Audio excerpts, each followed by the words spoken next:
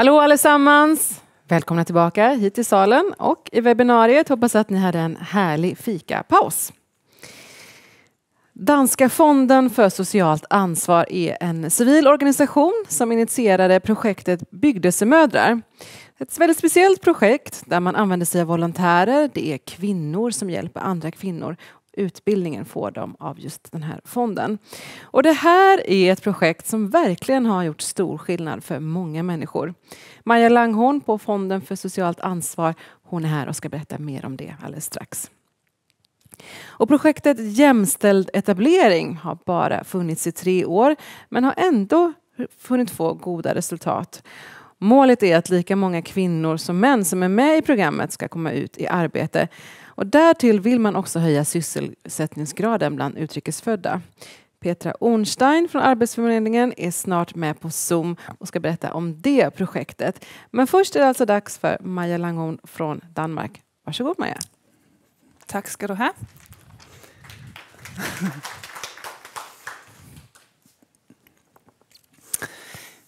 Først tak for invitationen, og jeg er rigtig glad for at være her. Dejligt at komme lidt ud og rejse igen. Jeg synes, det var rigtig spændende at have de 4 forskellige lande, der lige fortæller om, hvad deres tilgang er til at få indvandrerkvinder ind på arbejdsmarkedet. Og vi kan jo mødes igen om 5 år og se, hvem der klarede det bedst. Jeg ved i hvert fald godt, hvem jeg gerne vil sætte mine penge på, men det kan I spørge mig om i pausen. Ja, jeg kommer fra Fonden for Social Ansvar, Bydelsmødre. Der har jeg arbejdet i 10 år. Så jeg har arbejdet med i spændingsfeltet mellem de samfundets organisationer og så kvinder med etnisk minoritetsbaggrund. Den her konference, jeg vil fortælle lidt mere om vores metoder lige om lidt, men den her konference handler jo om at få kvinder på arbejdsmarkedet. Og jeg vil lige vise nogle tal, hvordan det ser ud i Danmark. Og det vigtigste er sådan set det her med, at der er cirka 50% uden for arbejdsmarkedet af kvinder med minoritetsbaggrund. 29% er på overførselsindkomst, og 21% er forsørget af familie eller på anden måde. Så der er jo et kæmpestort potentiale. Og det tal, vi regner med, er cirka, at en person koster mellem 15.000 og 25.000 om måneden, når man er på overførselsindkomst. Men der ligger jo også et potentiale her i forhold til skat og i forhold til, at børnene i familien måske lever under nogle bedre forhold, og familien i det hele taget klarer sig bedre. Det var bare lige for at sætte udfordringen i Danmark.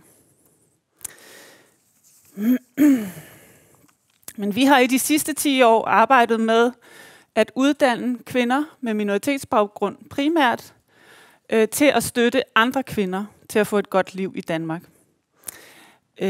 Og de hedder som sagt bydelsmødre. De findes også i Sverige, Norge og Finland, hvor vi har et godt samarbejde. Bydelsmødre, de laver peer-to-peer samtaler, og de laver lokale aktiviteter, som støtter de lokale kvinder. De laver opsøgende arbejde, og ud fra metoderne hjælp til selvhjælp. Og de gør det på deres modersmål, på 54 forskellige sprog i Danmark bare.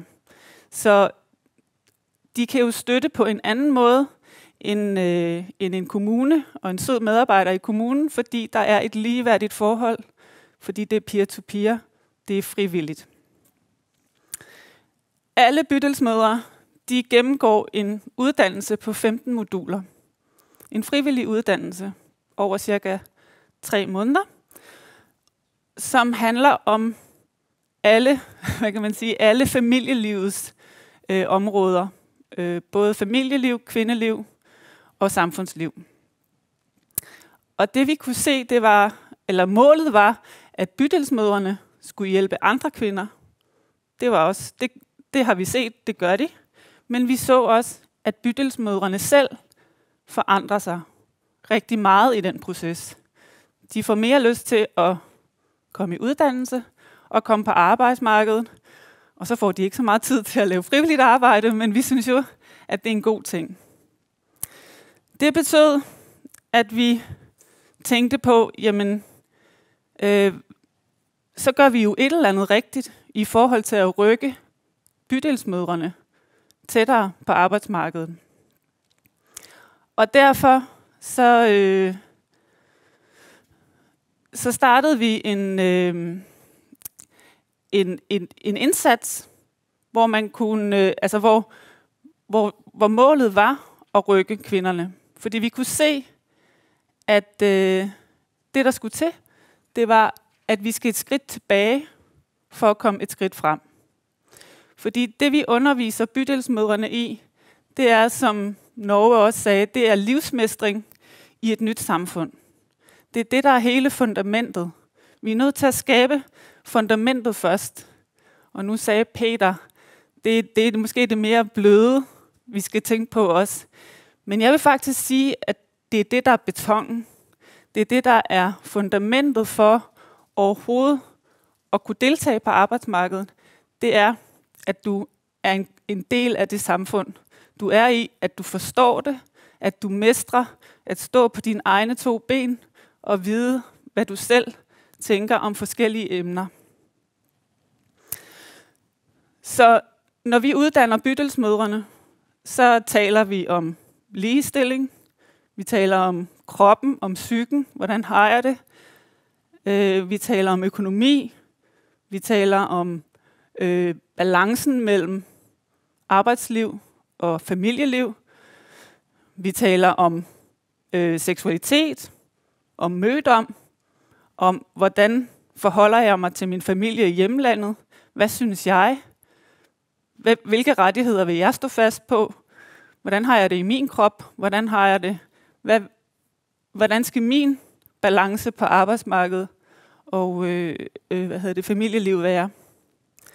Der er ikke noget, man ikke må tale om, men der er bare ikke særlig mange, der taler om det. Og kvinderne har brug for at have reflekteret over de her emner selv, og have fået ny viden på de her områder. Og grunden til, at der står sammen her, together, det er, at en af de vigtigste metoder, vi kunne se, det var fællesskabet. Vi kan ikke rykke de her kvinder særlig nemt enkeltvis, men det, at vi samler dem, og vi reflekterer over de her ting sammen. De mærker, hvad de selv ønsker, hvad de selv tænker om de her ting. De holder hinanden fast på nogle andre forståelser, på nogle valg, de tager. De udfordrer hinanden, og de får talt om nogle emner, de måske aldrig nogensinde har talt om før. Det giver et kæmpe skub videre til overhovedet at gå ud på arbejdsmarkedet.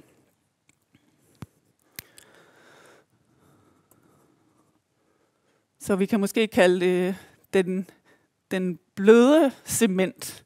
Nej, det er måske ikke så smart, men jeg synes, det er det, der er cementen. Det er det, vi kan se.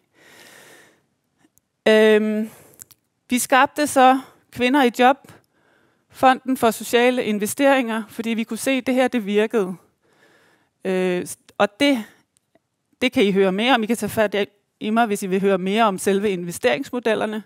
Men det er det her med, at vi skaber et samarbejde mellem virksomhederne, de lokale kommuner, og så de her kvindegrupper, hvor den her refleksion og viden foregår. Og Usra, hun er et eksempel på en kvinde, der var med her. Hun har været i Danmark i 20 år, ikke været på arbejdsmarkedet. Hun har taget sig af sin mand, sine børn. Hun er blevet slået af svigerforældrene, fordi hun boede der hjemme, og hun var ligesom tjenerinde i hjemmet. Og det er jo ikke alle, der har det sådan, men det var det her eksempel. Hun var tillukket, ikke særlig åben, meget stille. Men på det her kursus talte hun og fik reflekteret for første gang omkring ligestilling, hendes egen rolle som mor, hendes egen rolle som kvinde, som kone osv. Det gjorde, at på 3 måneder gik hun hjem til manden og sagde, enten er det mig, os der bor her, eller vi skal bo her alene uden svigerforældrene.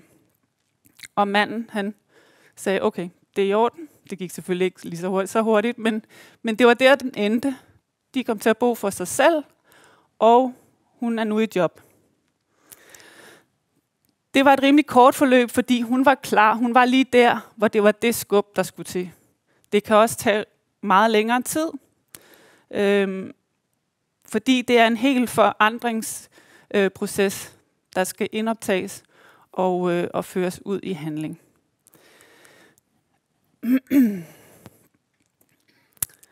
Men det er jo ikke kun kvinderne.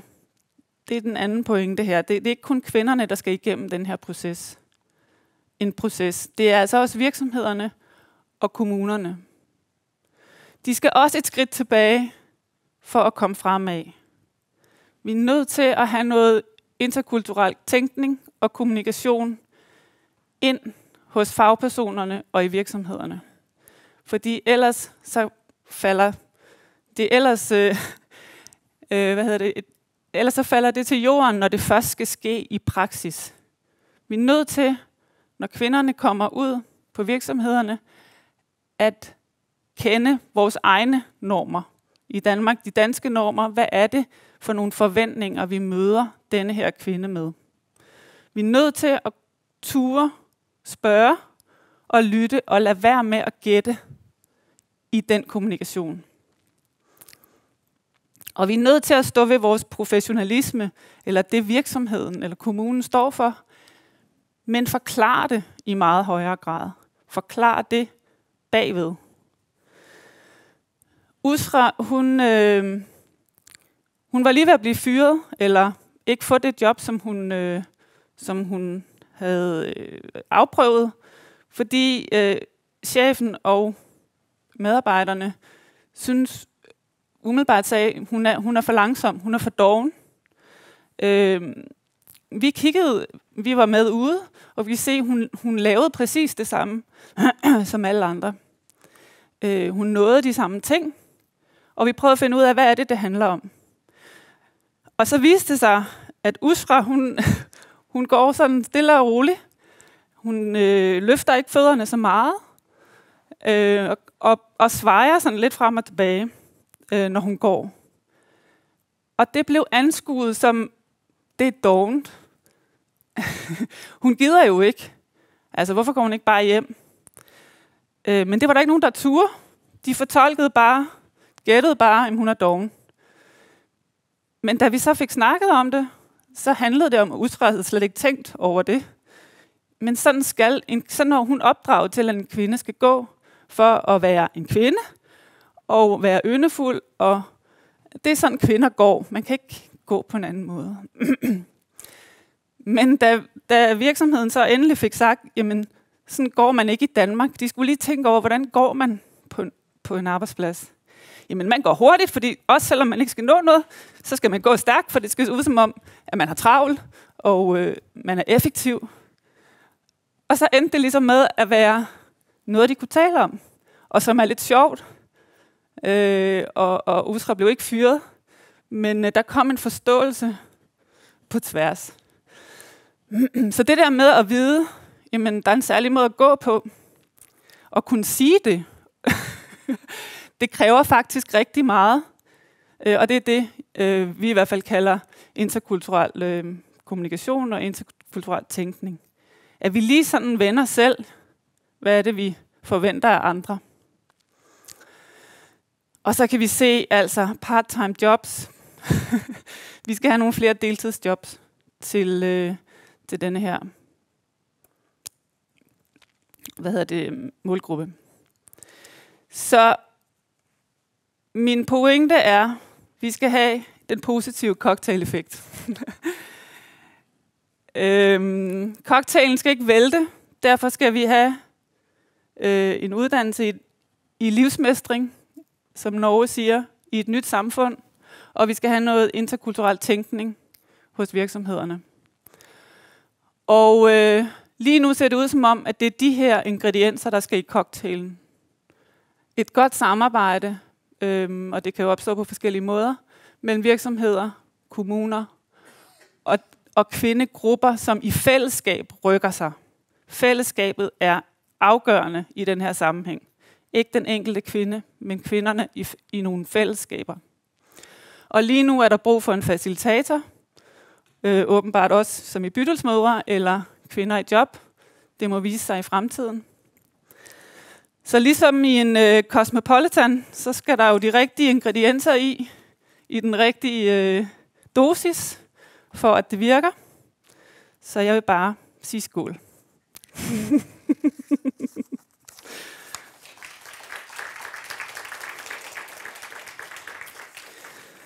Og så skal jeg give ordet videre til Petra Ornstein fra Arbejdsformidlingen i Sverige. Hun skulle være på online. Ja, hej! Då hoppar jag in. Jag kommer berätta om ett projekt som vi har kört i de senaste 3 åren i Sverige. Jag kommer berätta både om vad vi har gjort men också om hur det har gått och att vi vet att det har gått väldigt bra eftersom vi har gjort det här projektet i form av en forskningsstudie. Eftersom jag är med via Zoom så på det sättet jag visar min skärm så kommer jag att försvinna ur bild. Så får jag hoppa in några sekunder på slutet igen. Vi ser.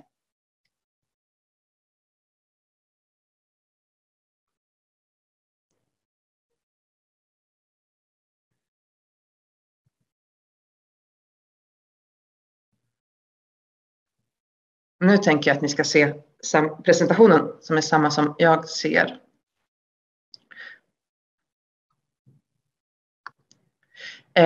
Så det här har alltså varit ett arbetsmarknadsprojekt. Vi har genomfört det i form av ett randomiserat försök. Och syftet har varit att öka sysselsättningsgraden hos utrikesfödda kvinnor. Så det är ju grupperat ihop med det här danska projektet och de har ju i grunden samma syften. Men för att kunna göra det både då för våra deltagare men också på lång sikt så har ju syftet också varit att ta reda på, funkar det här verkligen? Vi har erbjudit matchningsinsatser till nyanlända kvinnor och män med flyktingbakgrund. Det känns viktigt att göra projektet både till kvinnor och män för att utvärdera det i ett sammanhang som skulle vara möjligt att göra i reguljär verksamhet. Så att de resultat vi får reda på att de blir överförbara eller generaliserbara till någonting som skulle kunna implementeras. Vi har gjort det här i form av ett socialfondsprojekt och det startade 2018. Och ja, det har ju varit som sagt både verksamhet, vi har haft strax över 3000 deltagare och forskning. Och i forskningsprojektet har vi haft över 7000 deltagare då. Men alla har vi då inte kunnat erbjuda insats. För det, man behöver ju, för att ta reda på hur någonting verkligen funkar, behöver man både en grupp som man erbjuder insats och en grupp som är på alla sätt likadan. Men inte får erbjudande om insats. Och sen så får man jämföra dem över tid. Vi har genomfört det här på 16 olika platser spridda över Sverige. Det finns några delar av Sverige som inte varit med, men där bor det inte heller så mycket folk med flyktingbakgrund och inte så jättemycket folk överhuvudtaget. Så vi har velat testa det här i många olika arbetsmarknader som är relevanta för vår målgrupp. Och det övergripande uppdraget har ju riktat sig mot kvinnor, mot utrikesfödda kvinnors sysselsättningsgrad. Och vi ser att många i den här målgruppen står väldigt långt ifrån arbetsmarknaden. Vi vet från ganska mycket forskningsresultat att matchningsinsatser överlag fungerar väldigt bra. Begreppet på engelska är job search assistance. En typ av insatser som både kan stötta den arbetssökande med att göra en kartläggning och titta på ett CV och hjälpa till med de bitarna. Men också stötta den arbetssökande att ta sig hela vägen till en arbetsgivare. Samtidigt så är det många i målgruppen nu utrikesfödda kvinnor som istället erbjuds rustande insatser. Så vi kunde inte se om matchning skulle kunna fungera för den här målgruppen. Det fanns inte någon sån insats som var framtagen på ett sätt som skulle vara anpassningsbart till då, särskilt de utrikesfödda kvinnor som var relativt nyanlända och som hade flyktingbakgrund. Där finns där är ännu vanligare att stå långt ifrån arbetsmarknaden. Så vi behövde ha en insats som målgruppen skulle få tillgång till. Det var också bakgrunden till att vi startade upp ett eget projekt och inte utvärderade verksamhet som redan fanns. Och för att försöka säkra det här så jobbade vi med en jämställdhetsintegreringsansats. Vi tänkte så här: om hela målgruppen ska ges tillgång till insatsen, då behöver de ju komma med i urvalet. Vi behöver säkra upp att man inte gör någon sorts bedömning där man säger att den här personen är inte redo för insats. Utan vi vill ha med hela målgruppen, nyanlända kvinnor med flyktingbakgrund. Alla är aktuella för den här insatsen. Vi behöver också utforma en insats som kan funka för vår målgrupp. Det är ju mycket mer samhällsrelevant att ha en insats som är anpassad för de människor som har behov av en viss typ av stöd, än att gå och vänta på att människor ska anpassa sig till de insatser vi har.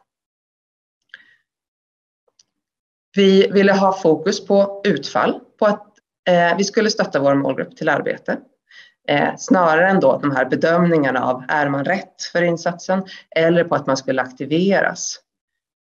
Utan vi såg vårt uppdrag som att ge stöd i att sammanföra arbetssökande och arbetsgivare.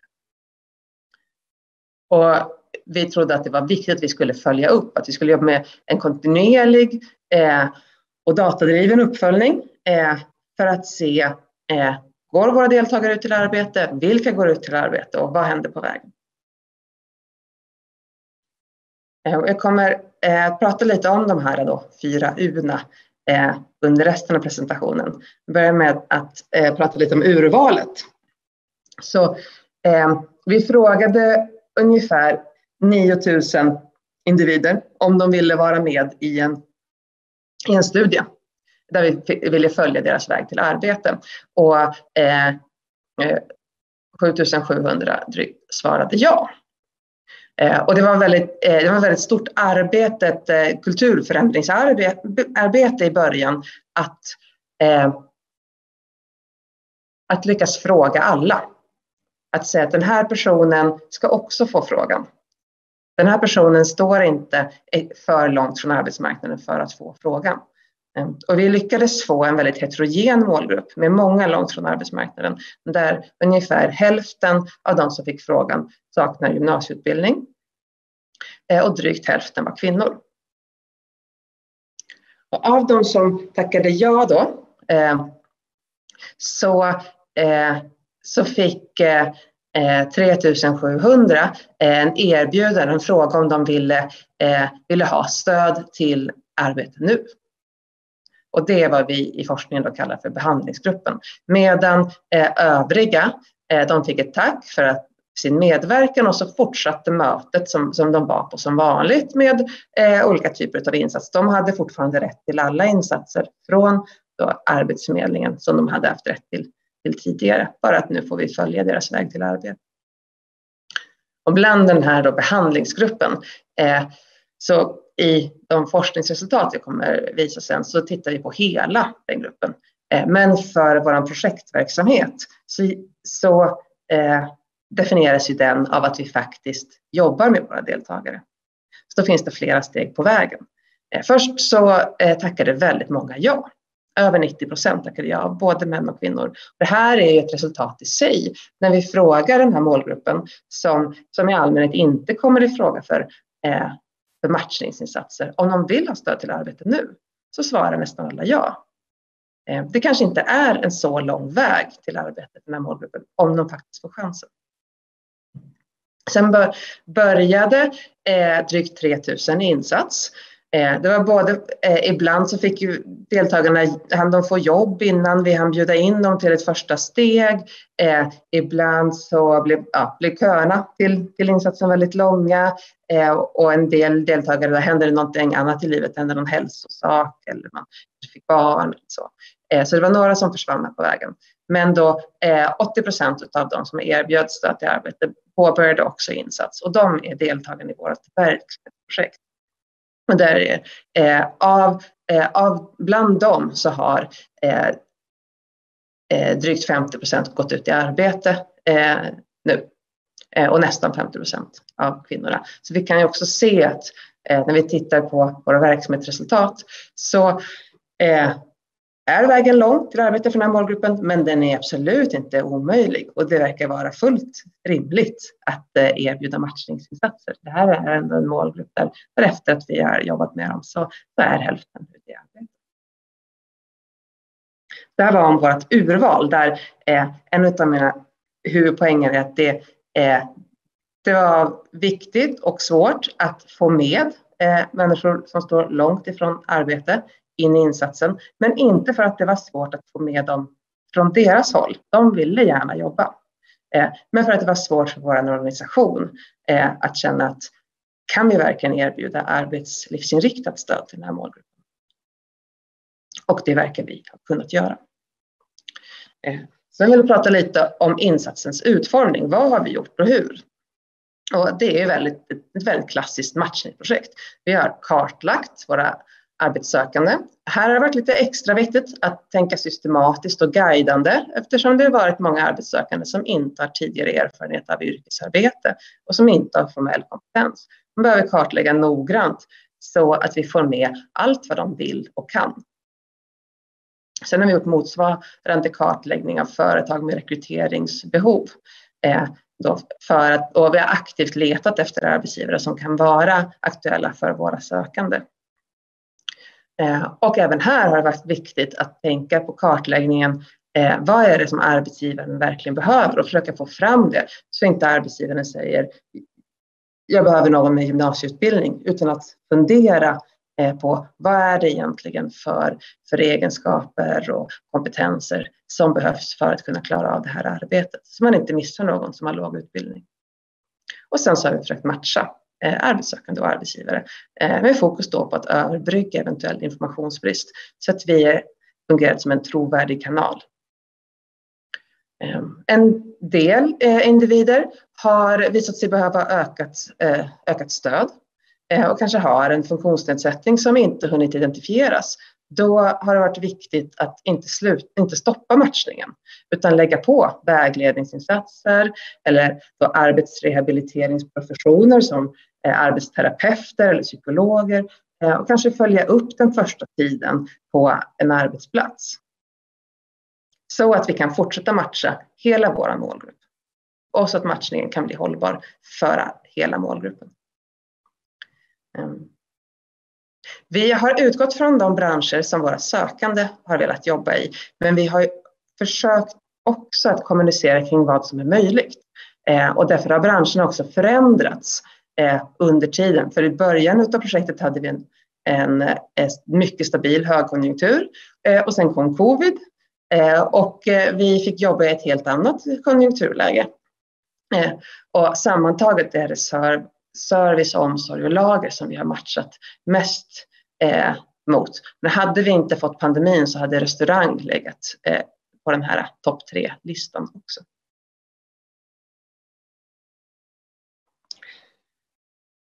Här får ni se en del av vår datadrivna uppföljning på högra sidan.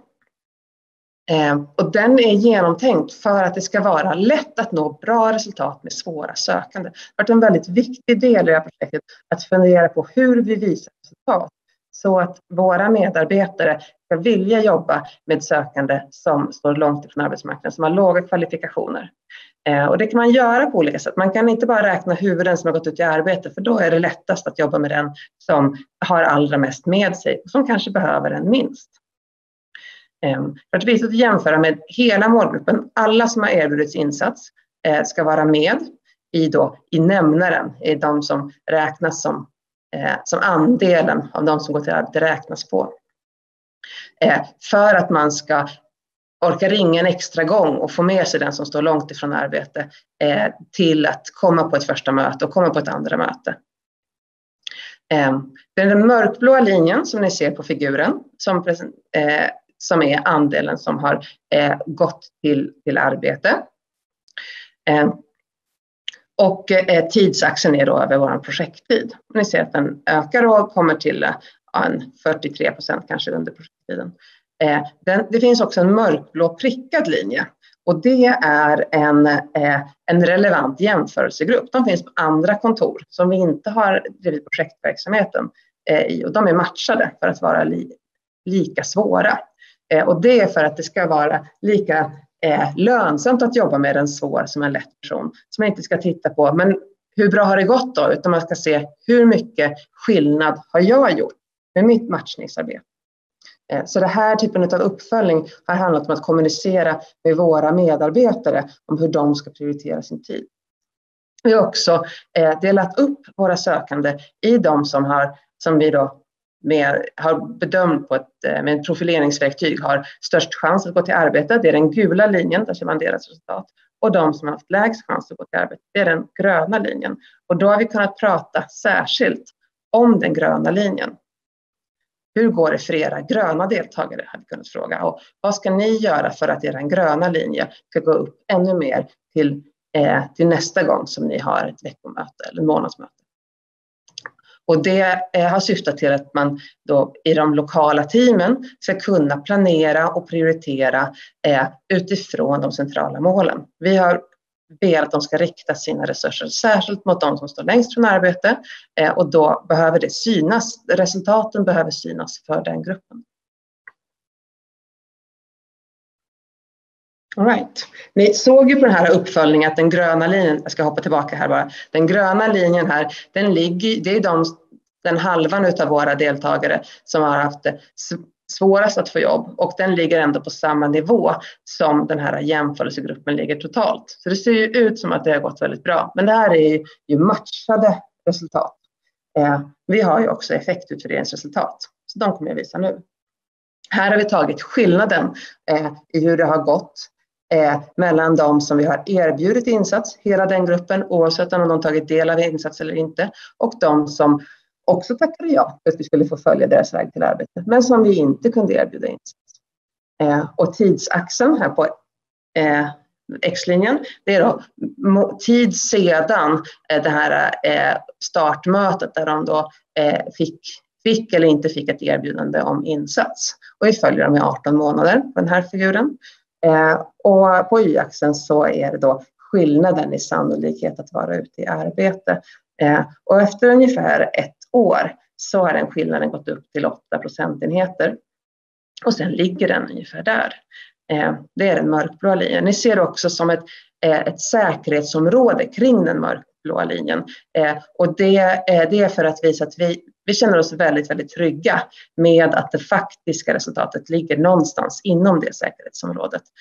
Vi kan inte lova exakt var, men ni ser att hela det området från och med 3 månader efter randomisering så ligger det över 0. Då har vi positiva effekter. Och de ökar ungefär 1 år och sen så stabiliserar de sig. Och vi kan tolka den här skillnaden som effekter av projektverksamheten eftersom det är de här 2 grupperna, de som erbjuds insats och de som inte erbjuds insats, de är helt lika. Eller var helt lika innan det här erbjudandet i alla fall. Det var ju bara slumpen som bestämde vem som tillhör vilken grupp. Vi har också, eftersom det är ett sånt här socialfondsprojekt, så har vi haft väldigt, väldigt god koll på alla kostnader. Så vi har kunnat se vad det har kostat och kunna jämföra med andra befintliga matchningsinsatser som riktar sig till arbetssökande som står närmare arbetsmarknaden och se att de är i samma storleksordning fast vi har jobbat med en mycket svårare grupp. Det här är också en ganska viktig sak när man jobbar med ett socialfondsprojekt. Där man behöver säga att vi behöver kartlägga den här gruppen lite extra noga och vi vill ha ett lite annat angreppssätt och vi vill fråga om vad de vill jobba med. Till exempel. Vi tror att det är en viktig del av en hållbar matchning. Inte bara säga du måste jobba. Och då kan det vara lätt att få höra att det här kan ju vara bra i ett projekt men det är för dyrt för att göra i reguljär verksamhet. Då har det varit väldigt viktigt att hålla koll på våra kostnader, försöka hålla ner våra kostnader på olika sätt och kunna landa i att det här är lika billigt eller lika dyrt oavsett. Det kostar ungefär samma som att matcha andra målgrupper. Det är fullt implementerbart i reguljär verksamhet.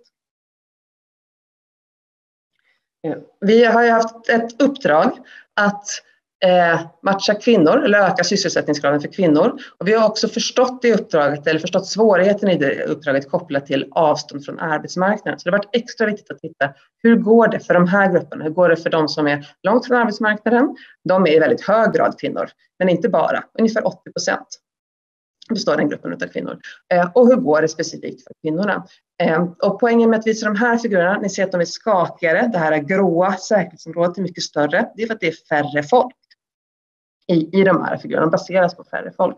Men våran huvudpoäng här är mest att säga att resultaten verkar ligga ungefär på samma nivå, också för de här prioriterade grupperna. Det verkar funka för alla grupper. Om de ligger på samma nivå för de här grupperna betyder det också att de ligger på samma nivå för män och för de som står nära arbetsmarknaden.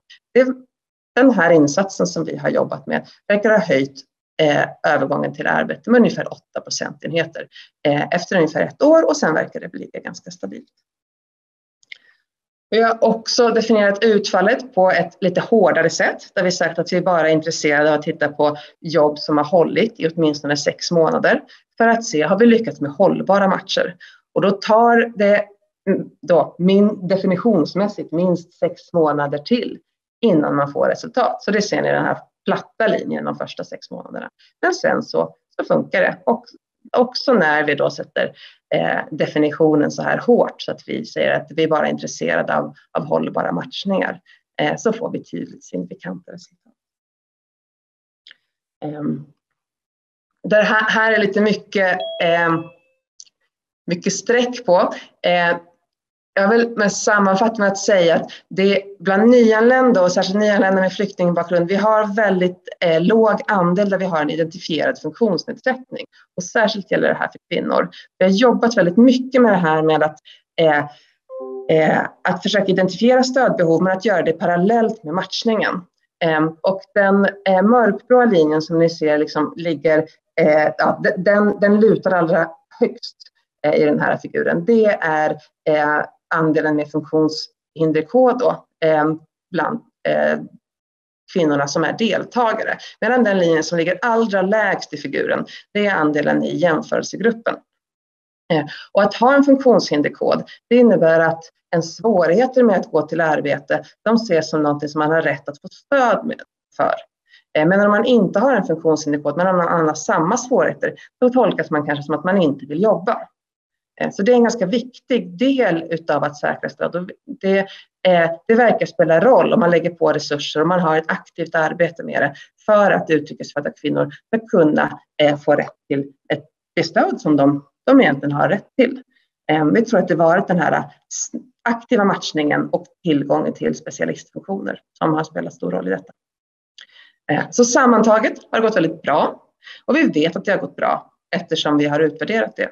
Många av våra deltagare befinner sig långt från arbetsmarknaden. De har uttryckt att de önskar få stöd för att kunna komma ut på arbetsmarknaden. De vill jobba, och de lyckas bli anställda inom kort tid och till en rimlig kostnad. Tack. Nu ska jag försöka sluta dela här.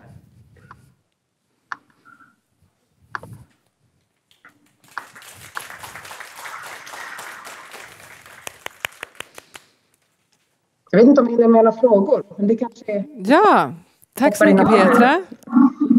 Tack. Jag hoppas att du hörde applåderna härifrån. Vi skickar många stora hjärtliga tack till dig för den här presentationen, de här positiva resultaten. Häng kvar, vi har ett par frågor både till dig och till Maja här. Maja, jag tänker på deltagarnas perspektiv i Bygdesemödrar. Vad har problem med den? Kanske vi kan få lite hjälp. Den. Ja, titta, där satt den. Jag tänker på, vad är deras drivkraft när de påbörjar det här projektet? Till bydelsmødre. Ja. Til bydelsmødre handler det om at hjælpe andre kvinder, fordi de har selv været i samme situation, og der var ikke nogen, der var til at hjælpe dem. Så de siger ofte, at de vil gerne hjælpe andre kvinder til at skabe en genvej, til at tage en hurtigere vej til et godt liv i Danmark. Så det er deres motivation til at arbejde frivilligt. Det låter som att de vill ge tillbaka. Vad säger du? De vill ge tillbaka. De som hjälper till som volontärer. Ja. Mm. Och de som är med i programmet, då, de som är inte volontärerna utan deltagarna, vad är deras drivkraft? Varför vill de vara med? Jamen, de henvender sig bare til bydelsmøder for altså alle vil jo gerne have så godt et liv for sig selv og for sin familie som muligt, kan man sige. Så ja, det er jo deres motivation, og de får en anden hjælp, end de kan få på kommunen.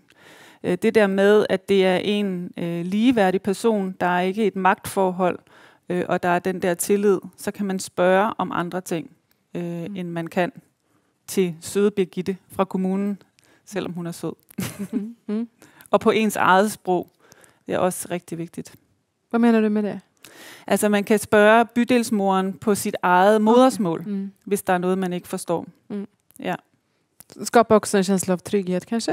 Det kan det, ja. Helt sikkert. Og der er jo mange ting i forhold til at starte. Den der migrationsproces må vi ikke underkende. At for nogen kan det tage lang tid at få fodfæste i et nyt land, og andre tager det kort tid.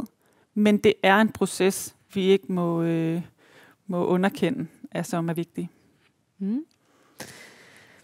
Petra, jag tänker på gruppen nyanlända kvinnor. Vad är den största samhällsvinsten med att de kommer i arbete?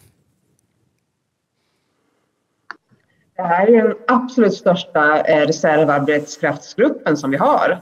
Så det är enorma samhällsvinster om vi kan öka arbetsmarknadsdeltagandet här.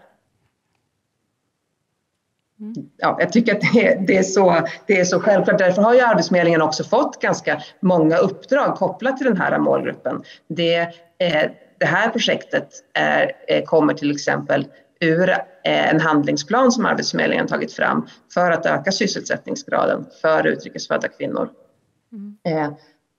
Och det är på uppdrag av regeringen då. Och vi får återkommande uppdrag att höja resultaten för kvinnor inom etableringen. Du pratar om vikten av att det ska vara hållbara lösningar. Hur jobbar Arbetsförmedlingen just för att de här lösningarna ska vara långsiktiga? Jag kan ju prata om hur vi jobbat i projektet framförallt. Och där har det varit viktigt att ställa frågor om vad man vill göra. Så att vi får med den arbetssökandes motivation. Vi har också tänkt att det är viktigt ur arbetsgivarens perspektiv. Man vill ha arbetskraft som vill vara hos en som arbetsgivare. Och sen har det varit viktigt att också få kontakt med den arbetssökande under kartläggningen och att i stödet under rekryteringen. Vi är ofta med på intervjuer och så att man ser. Då får man också en chans att se om det är någonting som inte stämmer. Och då kan man lägga på extra stöd. Jag tänker att hela det systemet som vi har i Sverige med anställningssubventioner också handlar om hållbarhet. Att man kan på en arbetsplats få träna sig på att vara på den arbetsplatsen, att vara ute på arbetsmarknaden. Och man kan få göra det i lite lägre tempo. Under ett halvår eller ett år eller upp till 2 år för att stabilisera sig. Tack Petra. Maja med bygdelsemödrar, hur jobbar ni för att det här ska kunna vara långsiktiga lösningar som hjälper människor kanske år framöver? Altså i bydelsmøder giver vi viden videre også til Fonden for Sociale Investeringer, som også er lige ved siden af os, og så deres kursus. Fordi vi kan se, hvad der rykker kvinderne der. Vi prøver at sige, vi kan se, at kvinderne vil gerne. Rigtig mange vil virkelig gerne ud på arbejdsmarkedet. Der er lidt en myte om, at det vil de ikke. Men vi kan se, at de vil. Det handler bare om det rigtige skub, og så handler det også om deltidsjobs. Så det prøver vi også at sige, at det kan godt være, at vi siger, at vi plejer at arbejde 37 timer, men jeg tør lige generalisere og sige, at der er mange, der gerne vil arbejde deltid. Og det er der jo også af alle os andre, og måske er det fremtiden, at vi arbejder 30 eller 32 timer. Og det kan vi se vil være en stor hjälp. Vänta, nu måste vi översätta de danska siffrorna, för nu tappade du mig här. Ja, det må du undskylde. Det vil være en stor hjælp at lave flere deltidsjobs. Flere deltidsarbejder till kvinnorna. Ja. Får jag hoppa in? Ja. Vi ser ju verkligen samma saker, så det är jättespännande att du lyfter det där. Det har varit väldigt viktigt att fråga om flexibilitet. Och det har varit väldigt viktigt för att få fram att det finns ett arbetsutbud. Att det här är en person som kanske inte har sagt tidigare att hon vill jobba, men nu när hon får en fråga och där det är möjligt att svara att man vill starta på deltid, då vill hon gärna jobba. Och jag tror att var det så att du sa att det var 32 timmar som man kanske landar på, så tolkade jag danskan. Alltså det betyder 32, va? Ja, 32 tror jag. Ja, precis, flexibilitet, forskellige muligheder, och inte kun 37. Vi har också sett att när man får en möjlighet till att berätta om att man kanske bara vill jobba för deltid. Och det är ett stort steg i sig, och det är en jättestor skillnad mot att man inte jobbar alls, eller att man jobbar en del. Sen när det kan bli skarpt läge och det finns ett konkret erbjudande och man kanske har träffat den arbetsgivaren, då kan man vara intresserad av att öka på det. Så det att jobba med flexibilitet, att prata om vad det är den arbetssökande vill, är som en dörröppnare. Kan det inte vara, man brukar ju prata annars om att deltidsarbete kan vara en klassisk kvinnofälla. Vad tänker ni kring det? At det er klassisk men det er jo ikke dårligere, kan man sige. Altså hvis det er det, der er at den måde, man gerne vil balancere sit liv på, jamen så bør det jo være en mulighed. Det er bedre end at blive derhjemme. Maja, jag tänker på att ert projekt bygger så mycket på möten mellan människor. Man ska hjälpas åt tillsammans. Hur fick ni ställa om i början av pandemin? Hvordan vi hvad? Under pandemin när man inte kunde träffas så här som du och jag gör nu. Hur ställde ni om för att ändå kunna fortsätta med det här projektet? Jamen det var faktisk meget spændende, fordi vi fik løftet rigtig mange kvinder digitalt, fordi de gerne ville mødes. Så de fleste bydelsmødre lærte Zoom, og det gjorde vi også. Og på den måde fik vi løftet en hel gruppe digitalt, så på den måde var det positivt, kan man sige. Jeg vil sige, det var faktisk overvejende positivt. Og vi har haft et godt samarbejde med Sundhedsstyrelsen i Danmark, fordi de havde svært ved at komme ud til gruppen af etniske minoriteter, men vi havde den direkte adgang. Så vi har igen været facilitator mellem minoriteterne og så Sundhedsstyrelsen. Og det var et interessant samarbejde, hvor vi kunne se, hvordan vi kunne bruge hinanden. Vad bra. Tack så mycket Petra Ornstein.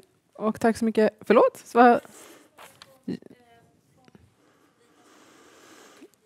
Ja, absolut. Den kommer från, ska vi se om jag har någon mick. Nej, men om du säger den så kan jag upprepa den. Så kan vi göra. Den kommer från Nada Nana och hon är förman för Dansk-syrisk kulturförening. Och hon tycker att projektet Bydelsmödrar är mycket intressant och undrar i vilka delar av Danmark som verksamheten finns. Det findes 50 steder i Danmark, 50 forskellige grupper, så det er i hele Danmark. Der er omkring 800 aktive bydelsmødre, og man kan gå ind på vores hjemmeside og se, hvor grupperne er henne. De fungerer ultralokalt. Ja. Så ni sprider det över hela Danmark? Ja, bydelsmødrene er i hele Danmark. Selvfølgelig, der er mange bydelsmødregrupper i København, fordi København er stor, og de er lokalt i bydelsområderne. Og selvfølgelig er der byer, der ikke er bydelsmødre, men ja, det är helt från syd till nord, öst till väst.